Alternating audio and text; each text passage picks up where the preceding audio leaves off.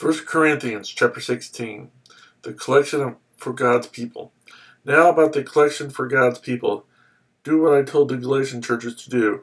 On the first day of every week, each one of you should set aside a sum of money in keeping with his income, saving it up so that when I come, no collections will have to be made. Then, when I arrive, I will give letters of introduction to the men you approve and send them with your gift to Jerusalem.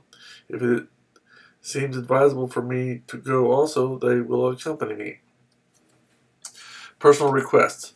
After I go through Macedonia, I will come to you, for I will be going through Macedonia. Perhaps I will stay with you a while, or even spend the winter, so that you can help me on my journey.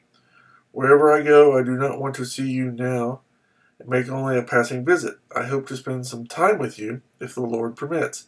But I will stay on at Ephesus until Pentecost, because a great door for effective work has opened to me, and there are many who oppose me. If Timothy comes, see to it that he has nothing to fear while he is with you, for he is carrying on the work of the Lord, just as I am. No one then should refuse to accept him. Send him on his way in peace, so that he may return to me. I am expecting him along with the brothers. Now about our brother Apollos.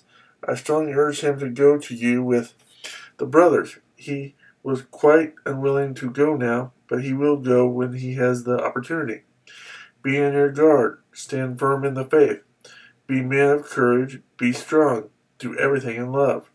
You know that the household of Stephanus were the first converts in Achaia, and they have devoted themselves to the service of the saints. I urge you, brothers, to submit to such as these and to everyone who joins in the work and labors at it. I was glad when Stephanus, Fortunus, and Achaeus arrived, because they have supplied what was lacking from you. For they refreshed my spirit and yours also. Such men deserve recognition. Final greetings. The churches in the province of Asia send you greetings. Aquila and Priscilla greet you warmly in the Lord, and so does the church that meets at their house.